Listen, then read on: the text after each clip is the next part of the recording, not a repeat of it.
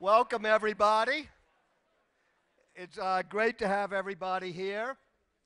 Later this evening, we will be honoring at our annual dinner General Brent Scowcroft with the Aspen Institute Public Service Award. It's given to that person who most exemplifies the values of democracy and shown coalition building. Well, I once wrote with a friend a book called The Wise Man. And every now and then people say, who are the wise men of today? You always start your answer with Brent Scowcroft. But one of the things about a wise man like Brent Scowcroft is that he makes everybody around him a little bit wiser. And so the wise women and wise men of today, you can always draw that dotted line and they seem to connect to Brent Scowcroft. In fact, Brent Scowcroft brought Secretary Condoleezza Rice here, I think 24 years ago, to be part of the Aspen Strategy Group. I looked at the archives and I was able to find this picture from back then of Joe Nye and Condoleezza Rice. The darn thing about it is that you all haven't changed a bit in 24 years. You look exactly the same, but it does show. And we will get this picture to both of you. We'll make you copies so you can frame it and keep it. I'm particularly appreciative of Dr. Rice for being here because I know that very special version of hell that she's in right now, which is in between when the copy editors have copy edited the manuscript of your book and you're trying to correct all of their mistakes that they've put in by copy editing it. And she was working till 11 last night doing that. But in return, every one of you has to promise that on November 1st, when it becomes available on Amazon, you buy No Higher Honor by Condoleezza Rice.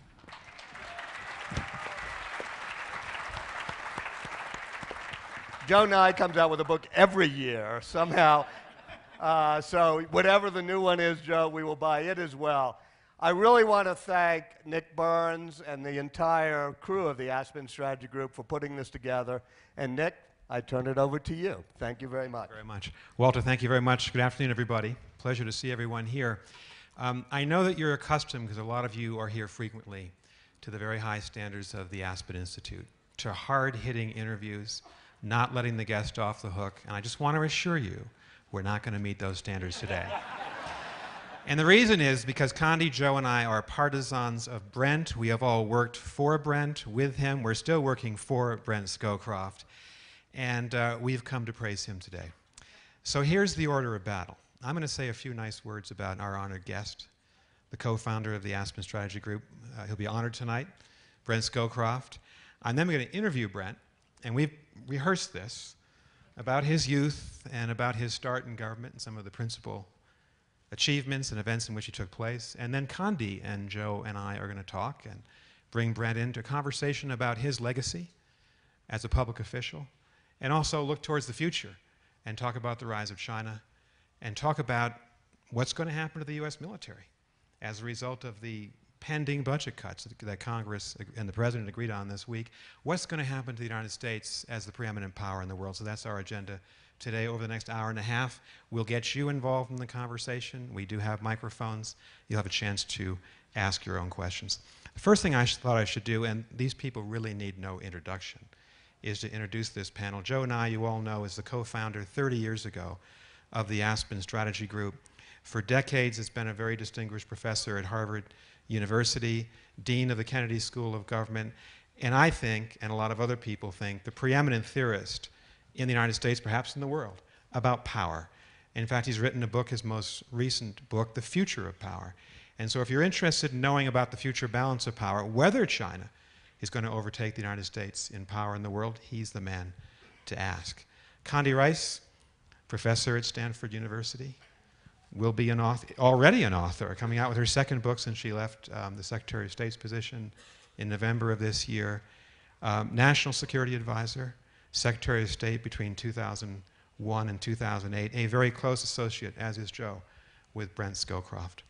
Let me say a few words about Brent. He was born in Ogden, Utah, grew up in Utah, At the age of 19, went to West Point in 1944. He told me today he was in the last class. That was a 3-year class at West Point. Graduated in 1947, pilot in the Army Air Corps for 3 months until the Air Force was created in September 1947.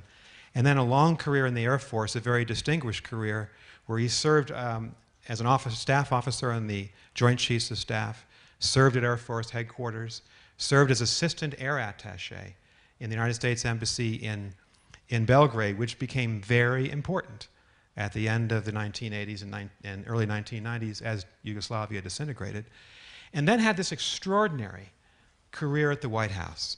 He began as a military assistant to President Nixon, and then was elevated, promoted to become Deputy National Security Advisor for President Nixon, and then President Ford, and then National Security Advisor for President Ford, and then after a brief period of time out of government, came back in the presidency of George H.W. Bush and became National Security Advisor, the only individual in our history who has served twice in that position. Since leaving government, he has founded the Scowcroft Group. He is on the board, well, he's been on about 30 boards and chaired them all with great distinction. But he is the president of the George H.W. Bush Presidential Library. He's the chair of the International Advisory Board of the Atlantic Council. He was knighted by Her Majesty Queen Elizabeth II. Very few Americans earn that distinction. And honored as well by the government of the Federal Republic of Germany. That's his career. Those are some of the principal positions he held. But I think the greatest distinction is this. I think if you took a poll of people in both political parties who've worked in government at the highest level, they would say that Brent Scowcroft is the most trusted and respected senior official that we have in the United States today. And I think that's his greatest honor. I hope you do too.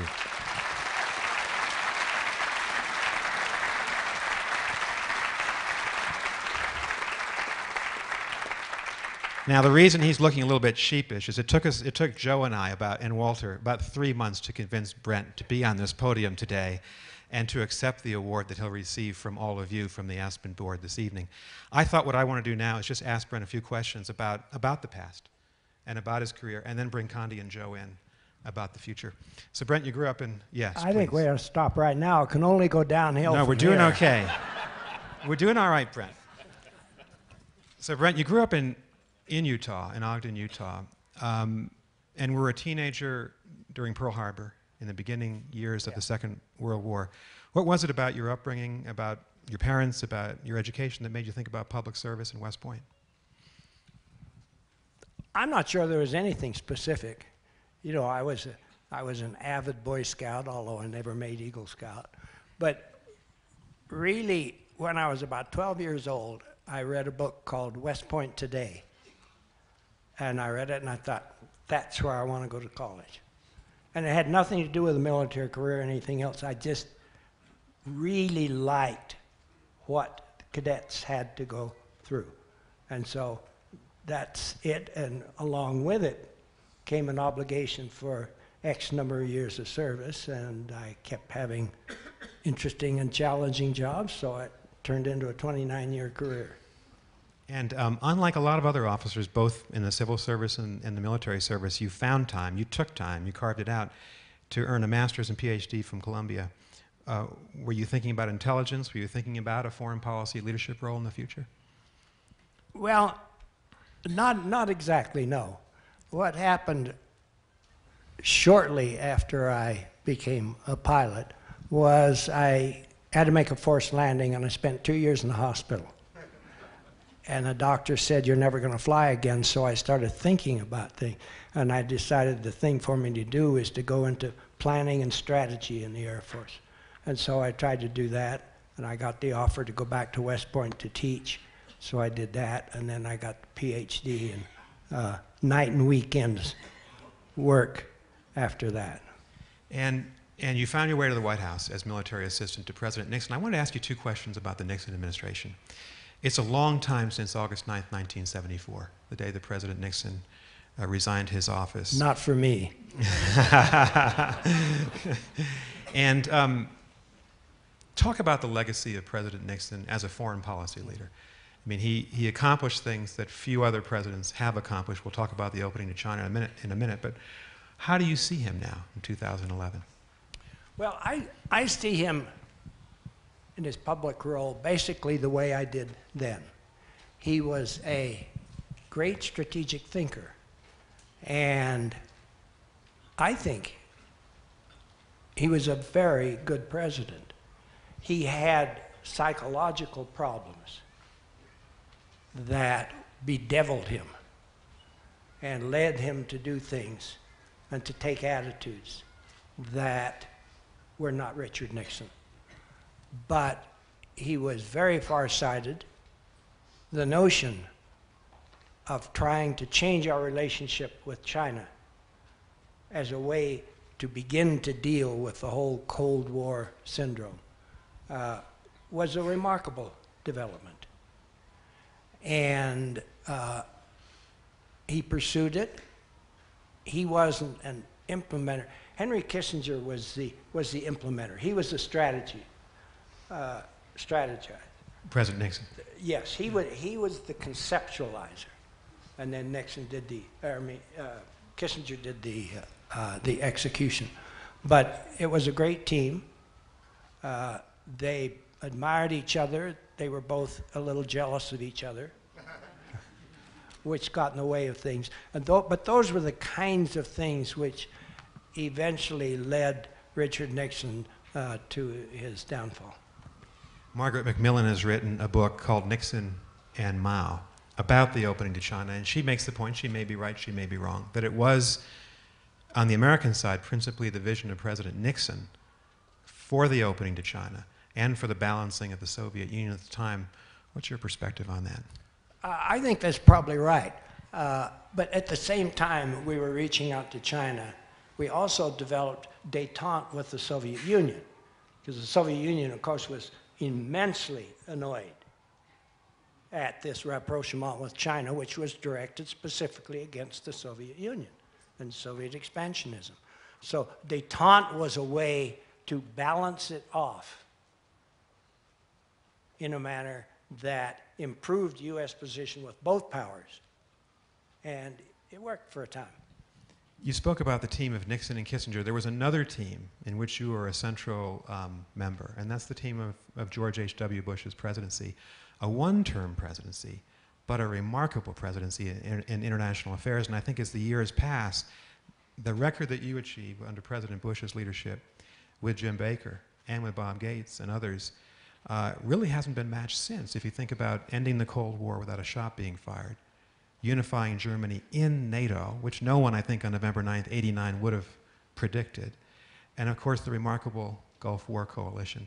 So what was the secret of that team in terms of strategy, in terms of tacticians, implementers? I think the secret of that team was George H.W. Bush. I think he was the best prepared president we've ever had, especially in foreign policy. He had been a member of Congress. He'd been chairman of his party. He had been ambassador to the UN. And when he was ambassador to the UN, he used to walk around and visit all the other ambassadors. And he would say, you know, how are things in your country? What do you think about the UN? What do you think about the United States? So he was learning about the world. Then he went from there to be our second representative to China, when China was as strange as the moon. We had no relationship with China for over 20 years. So he learned how to deal with a very alien culture with whom we had no contact. Then he came back and he became DCI, in charge of the intelligence of the country. And then he spent 8 years as vice president. So during that time, he had learned about the world, about policy, about how different presidents operated. So when he came in, he had seen National Security Council teams that worked and some that didn't work. And so I think he carefully chose his team. We had vociferous disagreements. But in the end, after we had finished arguing, and the president said, I think we ought to do that, no one ever demurred, no one ever went out in public or private and undercutting. So Brent, two more questions about the Bush administration, then I want to bring Joe and Condi into this conversation. What I remember when Condi and I worked for you in 1990 and 91 was this very masterful juggling of Gorbachev and Yeltsin. Gorbachev is a very strong first-party secretary, Soviet president, and then gradually weakening over those years as Yeltsin, the Russian Republic president, rose to power, saved Gorbachev in August 1991. Talk about, that was difficult to juggle two big egos, two different leaders in the same country. They were very different leaders, and we had a lot of public pressure to abandon Gorbachev in a way and to support Yeltsin, because Yeltsin was a populist and he was a much more appealing figure. Gorbachev was a kind of a professorial type, and he wasn't an inspired speaker. What do you think? And no, I'm about to tell you a story about Condi. So, but anyway, we stuck with Yeltsin. We stuck with Gorbachev. When Yeltsin first came to Washington, he was scheduled for a meeting with me, and his car drove up, and Condi met him down at the entrance, and he says, "I'm not getting out of the car unless I'm going to see the president." So she said, "Your appointment's with General Scowcroft. If you want to see him, fine. If not, there's the gate." So we did what we usually do with people like that. He came into my office, we had a conversation, and the president dropped by, which was a proper protocol. Because he was the Russian Republic president, but we were dealing with Gorbachev. No, he was just the mayor at that time. He was the mayor at that time. Mayor of Moscow. But he wasn't president of the Soviet Union. No, he was not. But then, you know, I think it's, I don't know if Condi agrees with me, but I think it's probably true that the Soviet Union may not have dissolved if it had not been for the enmity between those two. They started out as close friends, but they became bitter foes. Last question, and we'll come back. I know Condi wants to come back to this question. If there's a criticism of President Bush 41 in foreign policy, often people say, well, in 1991, as Yugoslavia began to disintegrate, there may have been an opportunity in the wake of the Gulf War coalition to mount a similar North Atlantic NATO coalition to prevent the barbaric excesses of Milosevic that ensued. Jim Baker said famously, Secretary of State Baker, "We don't have a dog in that fight." When you think what happened in the Clinton administration, the successful entry into Bosnia in 1995, stopping the war, but that war was 4 years, 250,000 dead, 2 million homeless. What do you think from this vantage point? Was it a mistake not to have gone in 91 or 92? It was a terribly difficult time for us, and I'll say we were divided. There's no question about that. Jim Baker, early in '91, visited Yugoslavia, and made a statement in a speech that the Yugoslavs ought to stick together. They shouldn't break up, and he was accused back home in this country as being against self-determination. Then when conflict started, Larry Eagleberger and I, Larry had served in Yugoslavia as well, thought we ought to do something. The rest really didn't. What to do was very difficult. And I must admit, you know, having been an attaché in Yugoslavia and having traveled that country, it is nirvana for guerrilla warfare. Mountainous, little roads, sharp corners. It would have been a nightmare. When the Europeans finally, when we actually applied air power and helped the Europeans, I think it was less that than it was that the Croatians had gotten their act together and they had a military force that could beat Milosevic. But that one I have mixed feelings about. I tried myself to have us do more, especially in the air, than we did. But there was no appetite for it. And the Europeans also said, look, you guys took the lead in the Gulf War. This is in our backyard, let us. And most of us were only too happy to say, "You bet." I think Jacques Proust said the hour of Europe has arrived, and it hadn't, because the war went on for 4 years. That's right. Yeah. Let me bring Condi and Joe into this conversation. Condi, I wanted to have you ask you a serious question about the Soviet Union, but first, I remember walking through the halls of the West Wing, and it's this wonderful tradition when the White House photographer takes photographs from trips, they're on the walls, and if you're the highest ranking person in that photo, you can take it. I remember a photograph of General Scowcroft asleep on Air Force One, and there was a notation from President Bush. There was some kind of award he gave. Yes, Can you talk about that, please? Yes, that Don't was. you dare. I am. It was the Scowcroft Award. We all knew that. Now, to be fair, Brent worked incredibly long hours. I never knew anyone who worked as hard. There at 5:30, 6 o'clock in the morning, there until 11, 11:30 at night, and then a real family man who took care of an ailing wife when he went home. And so he deserved to sleep.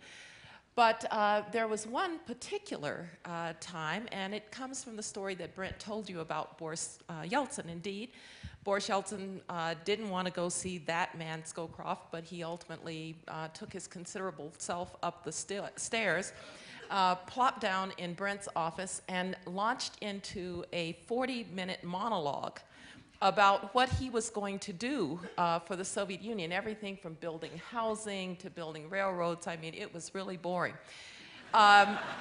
He was so engaged in his own monologue that he did not notice that his interlocutor, Brent Scowcroft, had dozed off. And Yeltsin just kept right on talking, didn't bother him at all. Brent woke up. Brent woke up when the president came by, come on. Okay, Condi, now for the serious question. I'm going to ask you and Joe the same question. You worked for Brent. You were the senior special assistant to the president and senior director for Soviet affairs, 89-91. Extraordinary timing, extraordinary time.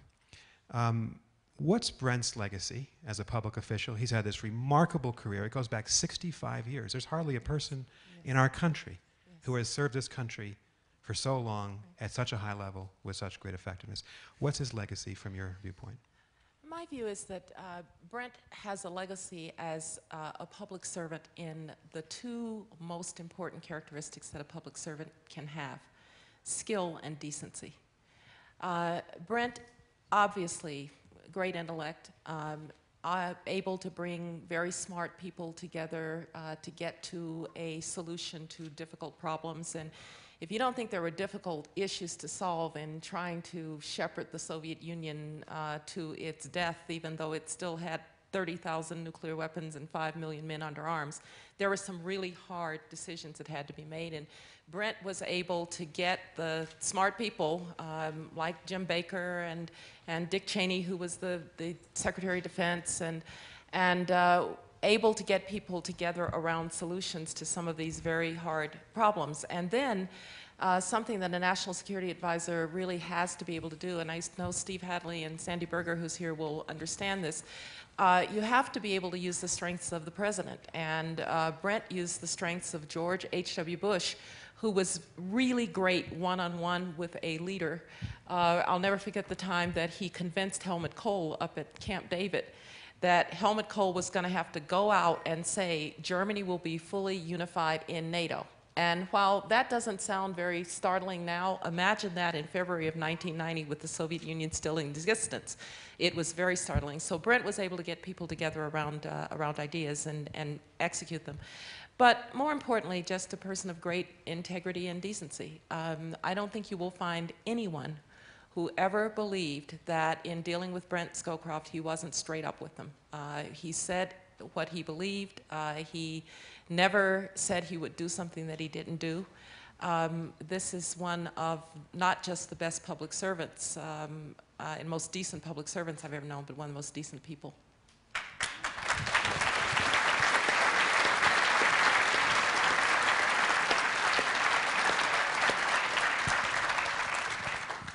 Joe, you had a different relationship. You founded the Aspen Strategy Group together. You served at high levels of government, usually when Brent was out of government. So you saw from a different perspective the bipartisan legacy. Well, I should first say that on the question of Brent's legacy as a public figure, Steve Hadley was talking, we were talking at lunch, he has created the model of what a national security advisor should be. And as Steve pointed out, he not only did it under Ford, coming after a rather flamboyant national security advisor, but changed the model to a very effective model.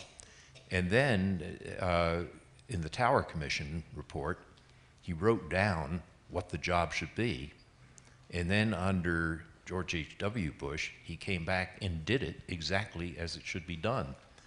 And when we teach American foreign policy at the Kennedy School, we tell the students, Brent Scowcroft is the model of how to do this job. So that's a legacy in addition to the substantive accomplishments of the Bush 41 administration, which I agree was a very impressive administration in foreign policy.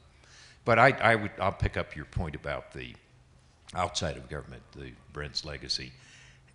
In 1980, the previous consortium on arms control at the Aspen Institute was ended.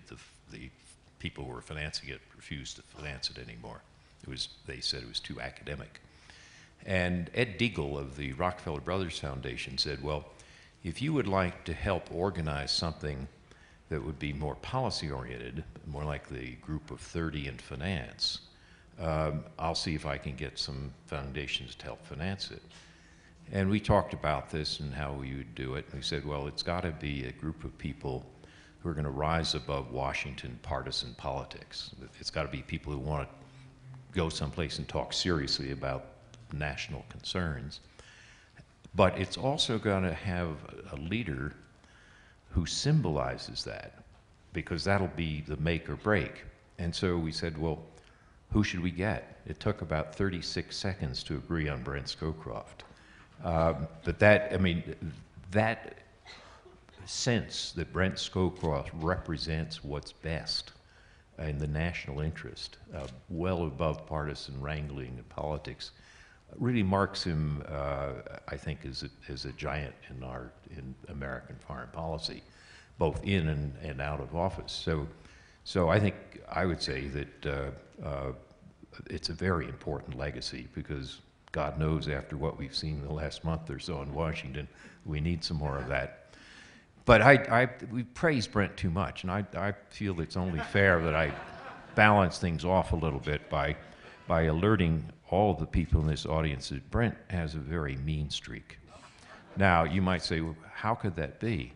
And I'll tell you, it's because every year he he invites members of the Aspen Strategy Group to go on a hike up one of these nice mountains with him. And they look at Brent and look at his age and know that he survived an airplane crash, and they said, well, that'll be easy. And then he goes on one of these hikes, and he rushes up the mountain. And when he gets to the destination, he goes and climbs an even higher mountain behind it. And all these young whippersnappers are left lurking behind and saying, my God, did he do that just to embarrass us? And we've never known the full answer to it, but I think the hypothesis of a mean streak might be tolerated.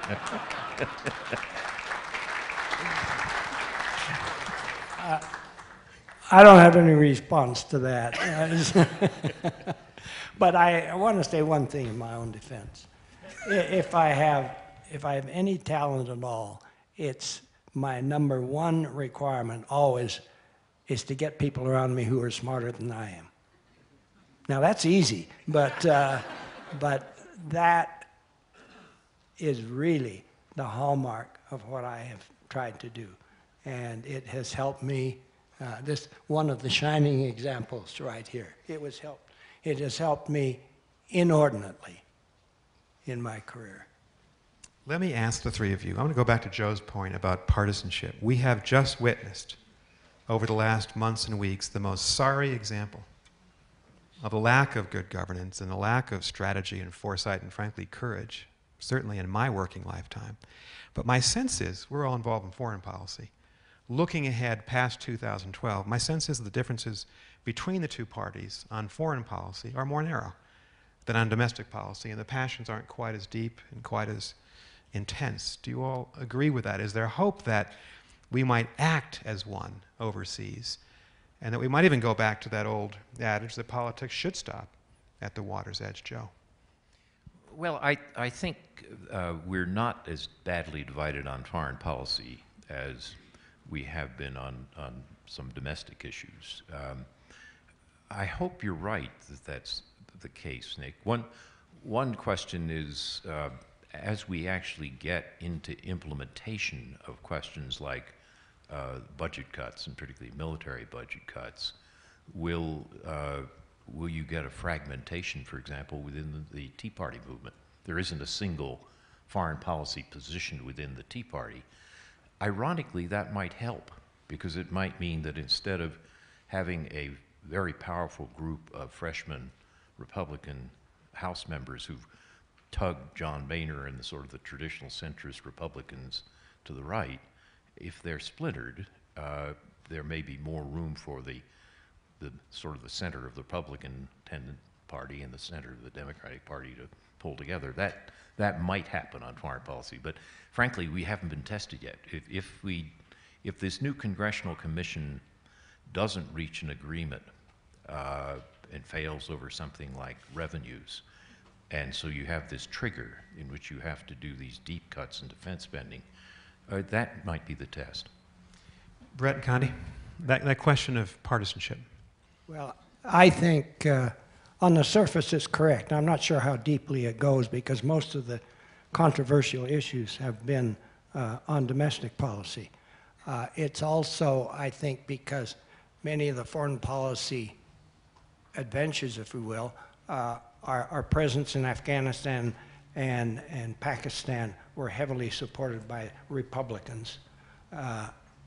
And now you have a Democratic president, so that gives him a natural ally there.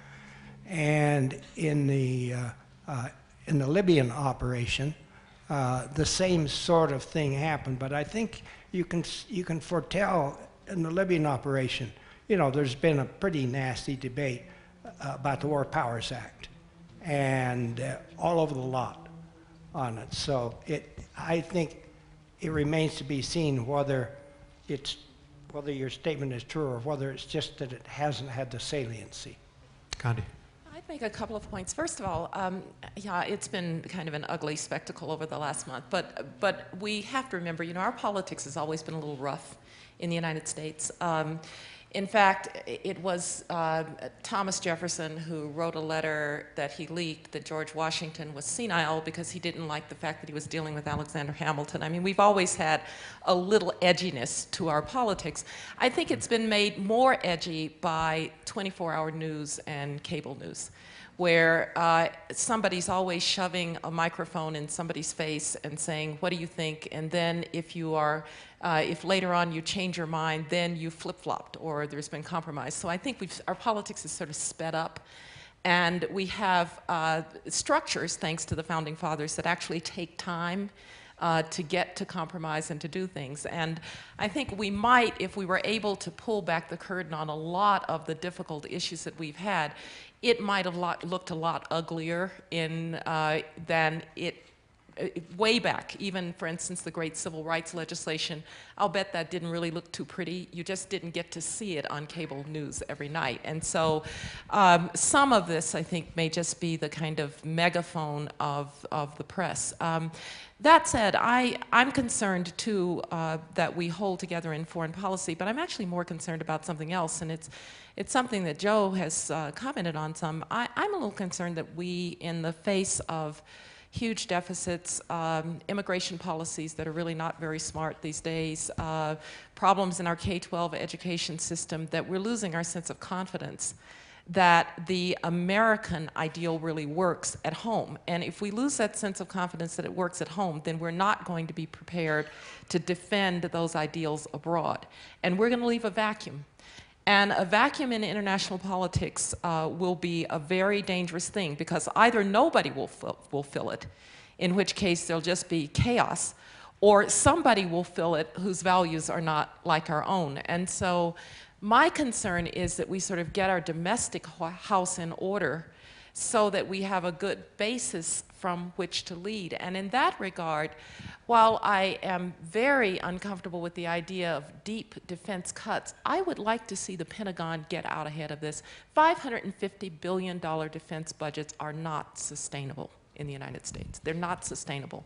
And people who say defense is off the table are making a mistake. We're going to have to do something to bring our defense costs. And by the way, it's not the matter of the wars we're fighting. Those will come down. It's a question of whether or not the structure of our military really bears any resemblance to the international balance of power as it exists now rather than it existed in 1991 when we left. Let's stay with that issue. Yeah. I want to come back to China and come back to America's role in the world, but this issue of the future of our defense establishment and our defense capabilities. Joe wrote an op-ed for the New York Times yesterday on this issue.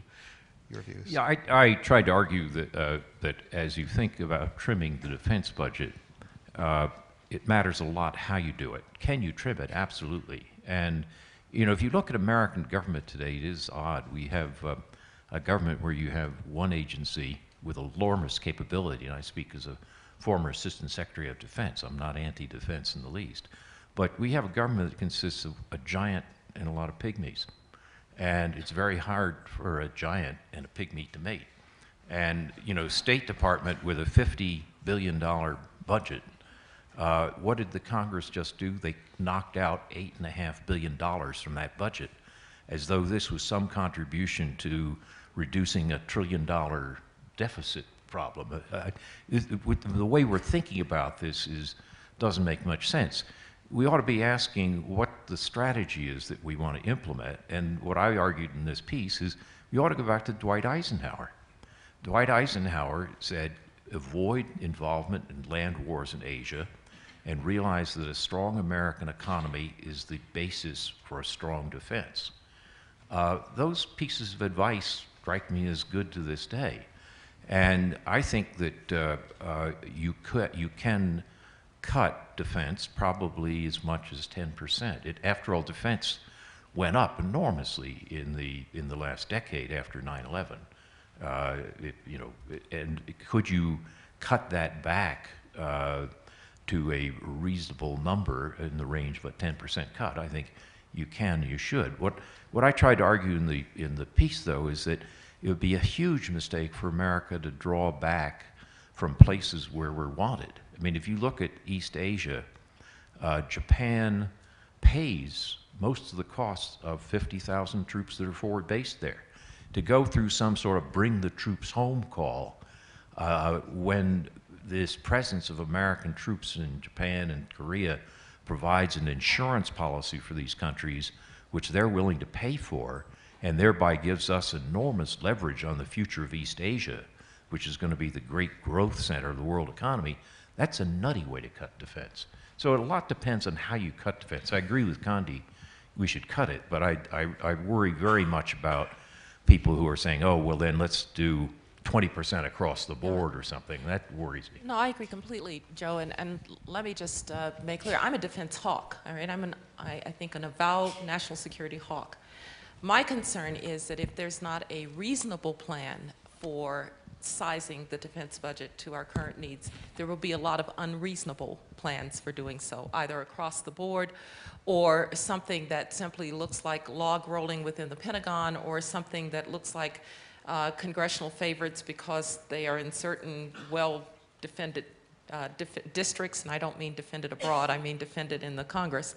And so I think I don't know what the number is, probably for me 10% is too high for my blood, but I would think that we should be engaged in a debate that I would hope strong people who believe in defense could lead about how we bring the defense budget to a place that we can sustain it. And we all know that one of the problems is that a lot of those are personnel costs, legacy personnel costs of health care and retirement benefits over a very, very long period of time.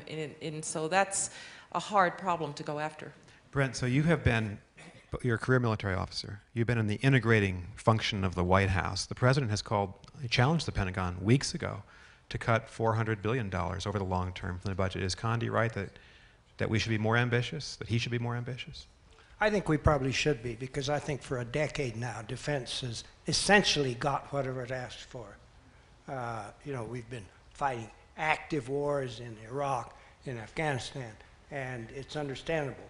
But now I think times are different.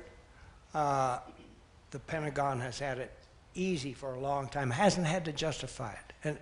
But the worst thing we can do is say, across the board in the Pentagon, everybody takes an 8 or 10% cut. That would be a disaster. What we need to do is look at entitlements, look at those things separately. But in terms of the mission, what does the world look like now? What is the United States likely to have to do? And what kind of forces will it take to do that? It may not be the same as the force structure that we decided on 15 years ago, 20 years ago at the end of the Cold War. And those are the things that we have to focus on. So we're just about to commemorate the 10th anniversary of 9/11. And we have to reflect back on Iraq and Afghanistan, all of us. Bob Gates, when he was leaving as SecDef, said, and this got widespread attention around the globe, that we shouldn't fight major land wars in Asia in the future. Should we be that categorical? Can we be that categorical? How do you reflect back 10 years, and what lessons do you derive from it? Well, I think that's a little too narrow a description of it. Although, you know, we've said since the beginning of the Korean War we should never fight a land war in Asia, and that's a pretty sensible thing to do, since any serious war there would involve China, and there we're at a serious disadvantage on the ground in a land war. But no, I think what are the kinds of things that we need military force for now? And they're not the same as they were 20 years ago. And we need to analyze that, and some forces maybe need to be strengthened and some cut back. But we ought to do it in a way we've rarely done it before. We've frequently done it. Well, you know, our bombers are X number of years old, therefore we need a new bomber. Or, you know, we're supposed to have a 500-ship Navy, it's down to 300. That's terrible. Well, that's an abstraction. But the other thing I worry about is in this budget agreement, the sort of thing hanging over their heads is if this special committee can't come up with something, there'd be cuts in what they call now a security budget, which puts State Department and Defense in the same budget. And that is a catastrophe. And one of the smartest things Bob Gates ever said was, I'm prepared to give the State Department money from the Defense Department because its mission is so essential. Right.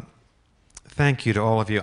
We want to go to the audience for your questions and your views, but we have to talk about briefly two more, maybe the most important issues we face overseas. The first is China. China's rising to global power.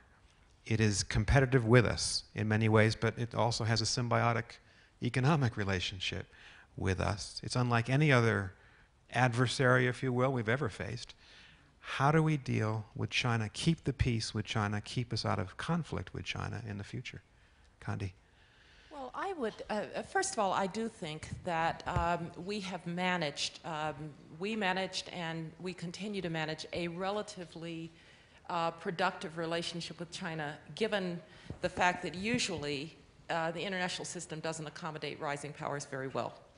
And yet, I think there are a few who believe we really are going to get into a hot conflict with China. And so we should give some credit to the fact that the relationship is productive, and for the most part, we've even been able to manage some of the very difficult tensions that have come out of what is now a quite asymmetric economic relationship with China. And we just have to keep doing that, and sometimes that's a day-to-day proposition. You know, you can have grand strategy. Some days it's just solving the problem that's on the table with the Chinese, whether it's they force down our aircraft over a reconnaissance aircraft back in 2001, or we have to decide what to do about the call for calling them currency manipulation. I mean, some of it's just day-to-day. But I think in this more strategic sense, what we want to do is we want to make first and foremost very clear that the United States is a Pacific power and intends to remain a Pacific power. That may have some implications, as Brent was saying, for what our military structure looks like going forward. Secondly, I think we want to strengthen and make certain that our alliances in Asia are strong. I worry, frankly, a lot about Japan these days. This is a country that is the third largest economy. We need the Japanese to be a power in Asia, yet it sustains blow after blow after blow that seems to make it recede further and further into the background. South Korea, on the other hand, is a vibrant society. We have strong relationships in Southeast Asia, and we always have the Australians, who we tend to forget to mention, but are really, talk about punching above your weight. If you really want something done, the Aussies are almost always there. And so strengthening those alliances in Asia, I think, is very, very important. And then third, it goes to this question of getting our own house in order. I mentioned the kind of asymmetric economic relationship. I have to say, it's a little hard to swallow, you know, the Chinese going on and on about how we'd better get our economic house in order. The statement today, the public statement. Yeah, and, you know, every bone in my body wanted to say, you know, when you can build bullet trains that don't run into one another, then you can talk to us. Because I really do think that we have to be very careful, the Chinese should be very careful, not to overplay a certain advantage. And when I talk to Chinese leaders, they speak in a very different tone of voice, because they recognize that they have huge problems at home. This has been the most rapid economic and social transformation in human history. And they've done it with 1.3 billion people. It's a miracle. When I first went to China, the streets of Beijing were a competition between a few horse carts, a few automobiles, and a whole lot of bicycles. And that was 1988. That's not Beijing today. So they have an economic miracle underway, and that is to be applauded. But they know that there are tremendous tensions underneath. All of those people coming from those 19th century villages into the cities, product safety problems of the kind that they've had with baby milk formula, or with this, with the stimulus that produced a lot of projects that are now turning out to have been shoddy. And it's also true that the Chinese are not showing great confidence when they are tapping into, trying to hack into everybody's server to get at that last human rights advocate who might be online somewhere out in Shenzhen province.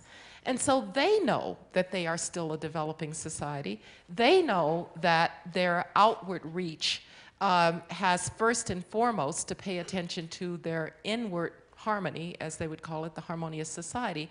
And so I think one thing that we can do is not buy into the myth of a China that is so ascendant that it will simply fly right past us. If the United States does the things that we need to do, get our own internal house in order, strengthen our alliances in Asia, and make certain that our military capabilities are appropriate for the time, then I think we will be just fine in managing the rise of China, and could even welcome then a China that could help to solve some of the problems in the international system, as frankly they, from time to time, helped us do with North Korea. Thank you. Joe, your recent book, The Future of Power, dealt in part with this big, big issue. Your views? Yeah, I agree with what Condi just said. I think the greatest danger we have is overestimating China, and China overestimating itself. You know, if you go back to World War I, and what was the cause of World War I, it's often said it was the rise in the power of Germany and the fear it created in Britain. And there are a number of people who are saying that's going to be the story of the 21st century, the rise in the power of China and the fear it creates in the US. It's bad history and bad analysis, because in fact Germany had passed Britain by 1900.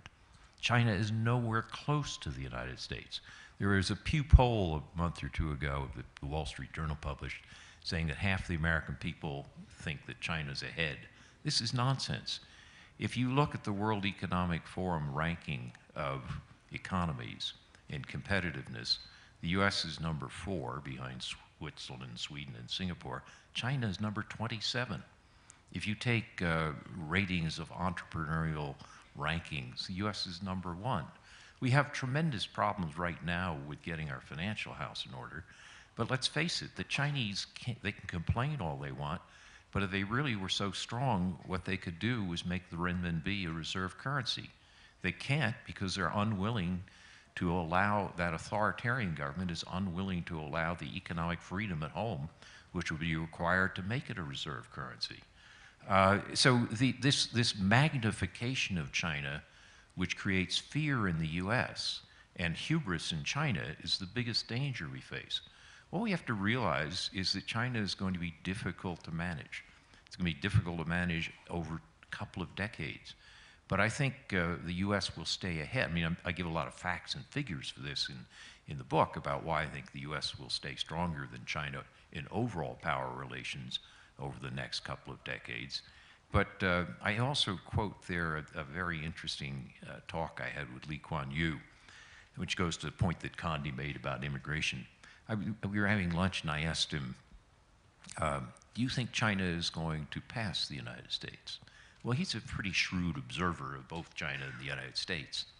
He said, no, he says, I think they're going to give you a run for your money, but I don't think they're going to pass you. And I said, why not? He said, well, China can draw on a talent pool of 1.3 billion people, but the United States can draw on a talent pool of 7 billion people. And what's more, you can recombine them with a diversity which creates much more creativity than ethnic Han nationalism will ever permit. And that goes to Condi's point. If we keep our own values intact and keep ourselves open to the rest of the world, I don't think China's going to pass us. Thank you. Brent, 40-year perspective on China. Just a couple of words. I agree with both my colleagues.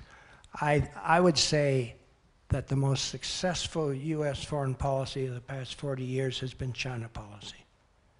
Because since Richard Nixon went to China, every president, Republican and Democrat, some of them starting out with some very strong views about China, have come to the conclusion that broadening and deepening our relationship with China is in our fundamental interest.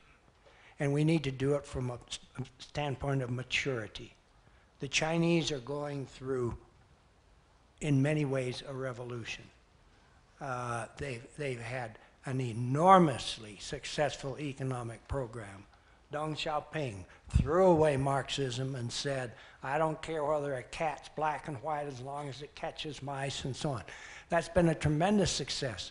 The political system hasn't really kept up with it. And I think we need to be mature. We need to stand for what we think is right, but be prepared not to react sharply to every kind of little thing that the Chinese may do in a fit of pique or something. Good. Now you see why he's being awarded tonight by the Aspen Institute. Thank you, Brent. Thanks, Condi. Thanks, Joe.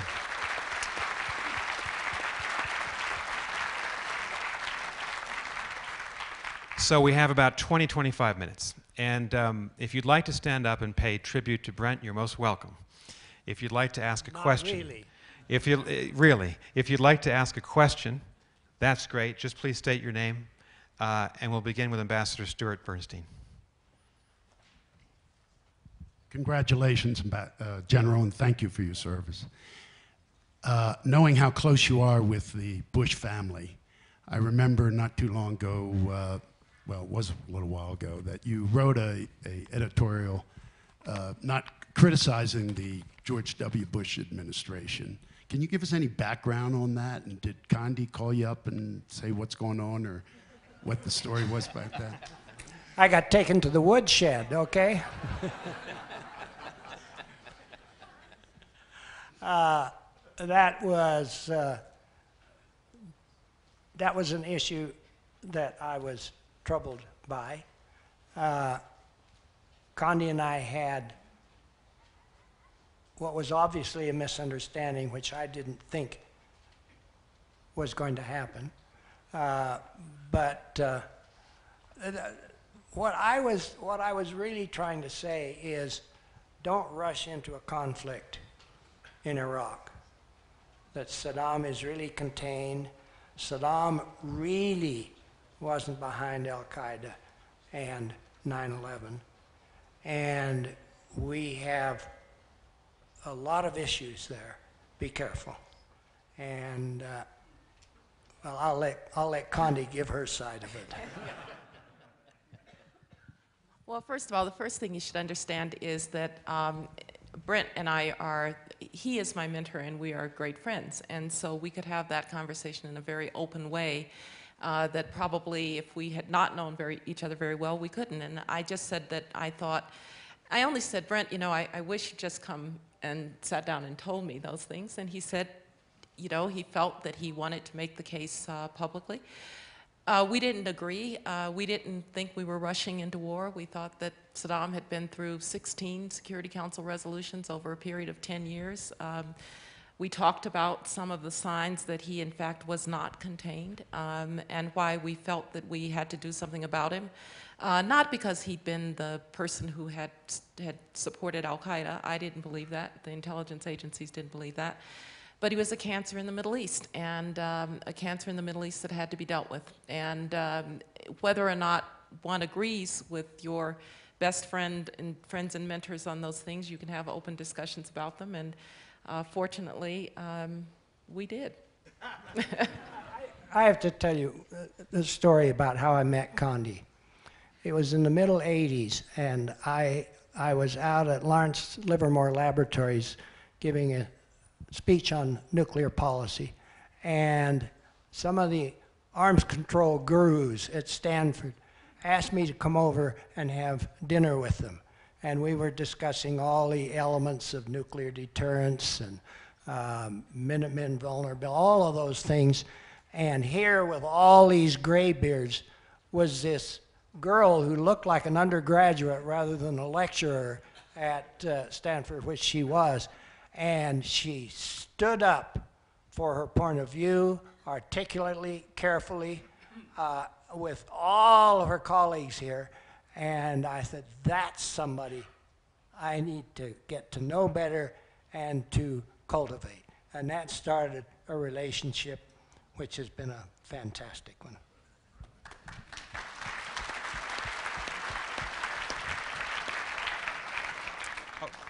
Lester Crown. Can you give us your evaluation of what you think the relative powers are within Iran today and what our position ought to be? You really come up with the easy ones, Lester. What did I ever do to you? I think Iran is actually in it's too strong to say fragile condition, but it's in a very difficult position. There are three basic power centers in Iran. There is the government, which is the least powerful, run by Ahmadinejad and the legislature. They make the laws and so on. The real governing power are the mullahs. And the Grand Mullah Ayatollah Khamenei can overturn legislation, can overturn decrees of the government. That is the real power, and it is a Sharia power. It is a religious state.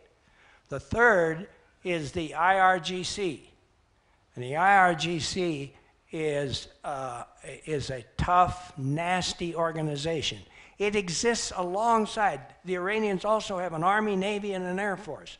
This is a complete duplicate of the Army, Navy, and the Air Force. I think my sense is they have accreted in power. Ahmadinejad is in serious trouble now. I don't know whether he'd be cashiered, but he's in trouble now. Whether Khamenei is or not, I don't know.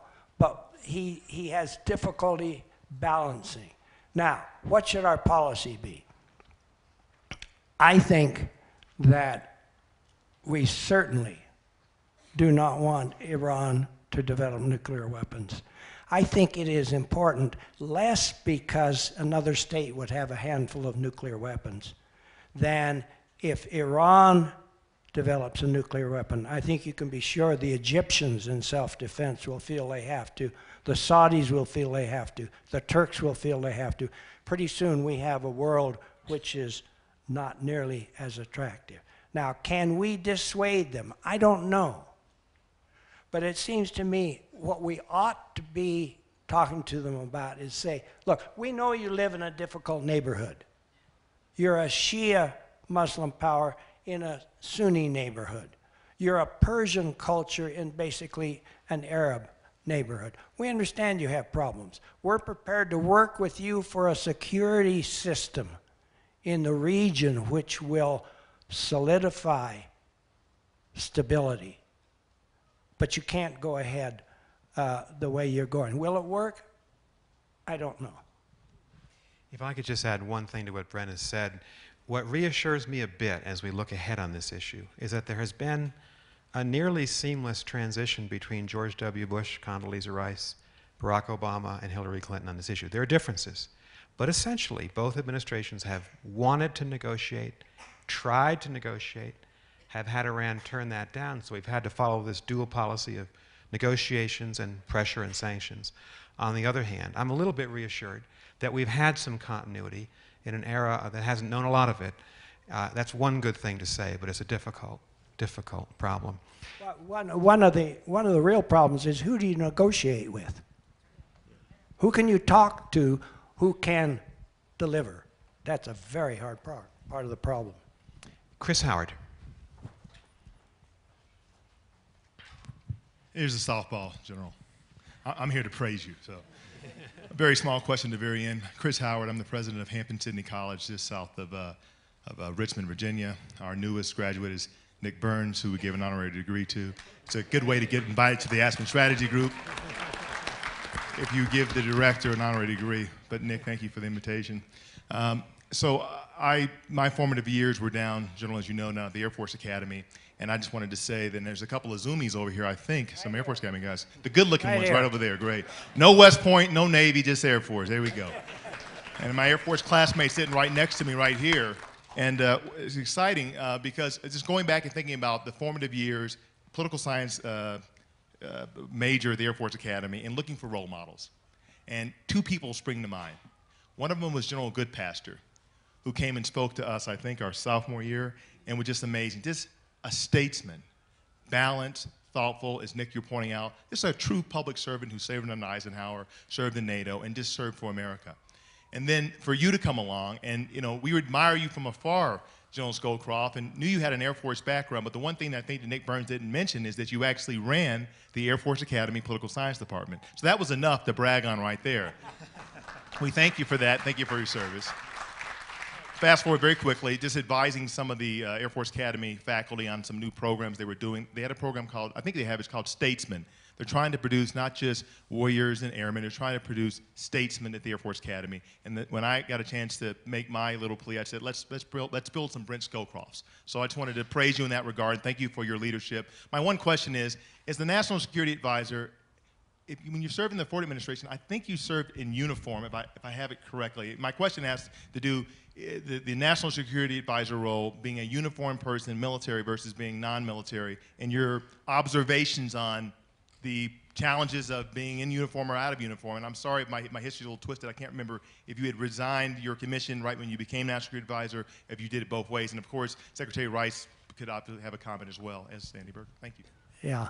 When I became National Security Advisor, there was a statute that said military officers on active duty may not hold civil office. Well, nobody knew what that meant. But Al Haig had just left as Chief of Staff and gone back, Chief of Staff to President Ford, and gone back to be Vice Chief of Staff of the Army, and there was a lot of bitterness about that. So I retired at that point. I think it was the right thing to do, because one of the problems is the National Security Advisor has to be, in a sense, the arbiter. Well, if you're sitting there with a uniform on, you're hardly looked at as impartial by a good part of the NSC system. So I thought it was the right thing to do, and it's gone both ways since then. We have time for 1 or 2 more questions. Yes, sir. The mic will be coming just in one. There it is. We've talked about the U.S. and China somewhat at length, and yet there has not been a single mention of that dirty word, Taiwan. How are we going to get out of that? Ambassador Catto, let me apologize. I couldn't quite see with the lights, but thank you, Ambassador, for asking that question. Brent, there's a decision. The Obama administration has to decide whether to sell F-16s to Taiwan. Henry didn't ask me the question. He looked right at you. I think that it still is the most vexing problem we face with the Chinese. Things in the past several years have gone much better with Taiwan. Since the Taiwanese president, Chen Shui-bian, has left, the present president doesn't talk about Taiwan independence. They've restored direct flights. Things are going well, but the whole issue of arms sales to Taiwan is a difficult one. The Taiwan Relations Act requires us to give adequate aid to Taiwan given the military balance. Well, the military balance has been shifting. There's no question about that. What I have suggested to the Chinese as well as to our own government, that we try to reverse this policy, that the Chinese deploy some more missiles against Taiwan, and so we sell more aircraft or submarines and so on. If the Chinese would take some steps to dismantle some of their forces directed against Taiwan, then we could reciprocate by saying the Taiwanese don't need these extra forces. So far I haven't had much luck with it, although I've gotten a respectful hearing from the Chinese. Right now, however, we do face a crisis. The Taiwanese have asked for new F-16s. It's a domestic crisis as well, because if Lockheed Martin can't get a sale of the F-16, the plant in Texas is going to close. So that's tens of thousands of jobs. So it's a very, very sensitive issue right now. But in the long term, I think barring some catastrophe, it will work its way out in some kind of an indefinite sort of a relationship between the two of them. Walter, you'll ask the last question, then I'll ask Joe and Condi also for a final word. What should the United States be doing with the Israeli-Palestinian issue as we go into September and October? Thanks a lot, Walter. That's next year's Aspen Strategy Group, not this year's. I'm afraid that on this one, I think we may be stuck for a significant period of time, although I hope not. The key is just to get the two talking again. I don't believe that anything but direct bilateral negotiations between the parties will ever solve this problem. And that means you have to find a formula by which the two can sit down. I'm still hoping that the Palestinians will not go to the UN and do what they are intending to do, to declare unilaterally statehood, because it has no meaning, and it ultimately will not help them, and it will drive the Israelis, I think, further away. But the fact of the matter is there really isn't any other solution to this problem than a two-state solution. The democratic Jewish state of Israel and the Palestinian state living side by side. Now, the fact is, and Walter, you had quite a bit to do with this, Salam Fayyad, as the prime minister of the Palestinian territories, really only the West Bank, went a long way to creating the institutions, democratic institutions, decent institutions, institutions that were serving the people, institutions that were not corrupt, security forces that were not riddled with terrorists, that give you a glimpse of what a democratic Palestine could look like. And I think even the Israelis would say that if Palestine is going to look like that, then there's a good reason to move forward with negotiations. And so while we are trying to get them back to the table on whatever basis, 67 with swaps, 67 with swaps, and population realities on the ground, whatever we say, we've got to somehow keep that process of building the internal institutions of the Palestinians on track. And I'm more worried that the absence of active political negotiations will stall the quite significant remaking of the West Bank that has taken place. Not only is the West Bank growing economically at 9% last year, which is pretty remarkable, but these institutions are really prospering. And you don't see Palestinians in the West Bank just dying to get into Gaza, where Hamas is the power.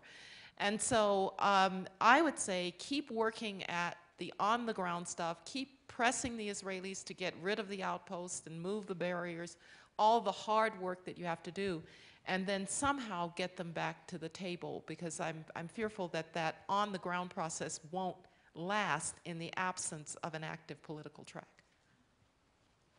Thank you for that question, Walter. I think when Condi was in office, she did 99% of what needs to be done. I think the one thing that, in addition, needs to happen is the two states are so different in their domestic situations and in their power balance. I don't think the two of them sitting down together will ever come to an agreement. I think the United States needs to lay out the conditions, everybody knows what they are now, and say, we believe this is a just and honorable solution. We will get support from almost all of the Europeans for it, and perhaps even from the Russians, and that would be enough to push it over. Let's leave on a positive and uplifting note. Let me just ask Palestinian very quickly. Israelis aren't uplifting? Well, the situation is not as uplifting as we like. We've got 2 minutes, I think, Mr. Chairman. So with Joe and then Condi and then finally Brent, I think I know the answer to this question, but it should be asked because we've got so many challenges out there in an era of globalization. Should Americans be hopeful that 50 years from now, we will be the preeminent country in the world we all want to be? And Joe has written extensively about this. I tend to be a long-run optimist on the future of the United States for a whole variety of reasons I can't spell out now, but I think the Americans have a tremendous tendency, perhaps it's our Puritan origins, to worry about our future. And we go through cycles of declinism. After Sputnik, the Soviets were 10 feet tall, and the 80s, the Japanese were 10 feet tall. Today, the Chinese are 10 feet tall. I suspect that in the middle of this century, it'll be the Americans who are 10 feet tall. But I want to end just by saying that I've been very fortunate to have Brent Scowcroft as a friend for 30 years, and the country's been fortunate to have him as a friend for much longer than that.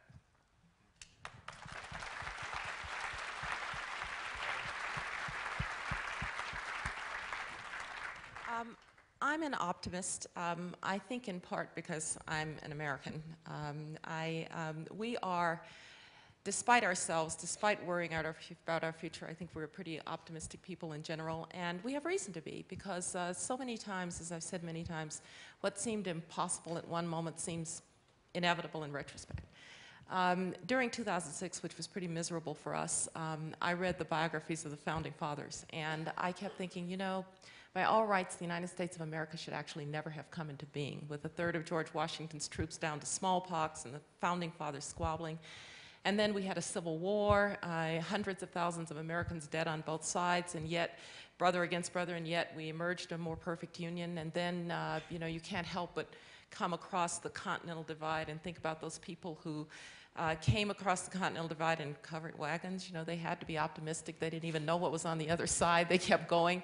And then I always say, you know, I was a little girl growing up in Birmingham, Alabama, where my parents could not take me to a movie theater or to a restaurant. But they had me absolutely convinced that I might not be able to have a hamburger at the Woolworth's lunch counter, but I could be President of the United States if I wanted to be, and I became the Secretary of State. So we have a history of being able to do impossible things and make them look inevitable in retrospect. And that brings me to a closing comment that I'd like to make about my good friend and mentor, Brent. It is also the case that when Brent was a young cadet, if anyone had said, let me tell you what's going to happen. On November 9th, 10 of 1989, the Berlin Wall's going to come down. Not a shot's going to be fired. And, oh, by the way, in 1991, the hammer and sickle's going to come down from above the Kremlin for the last time. 75 years of communism, never mind. And in 2006, an American president is going to go to a NATO summit in Latvia. They might have had you committed if you'd said that. And so, again, as much as we have domestically, internationally, we've also made the impossible seem inevitable. So I am optimistic in the long run that we will be preeminent in our own way for a long time. But it will require that there will be generations more of people like Brent Scowcroft, people who are willing to put themselves on the line, people who are willing to be in public service, and people who are willing to do it with the skill and good humor and integrity that you have, Brent. Thank you.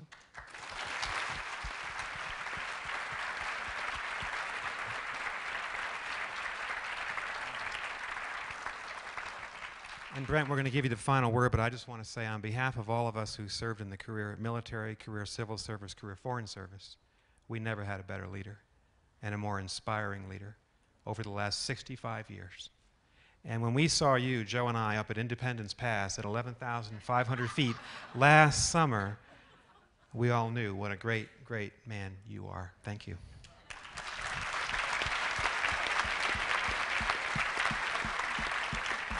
I want to thank everyone here for this tribute.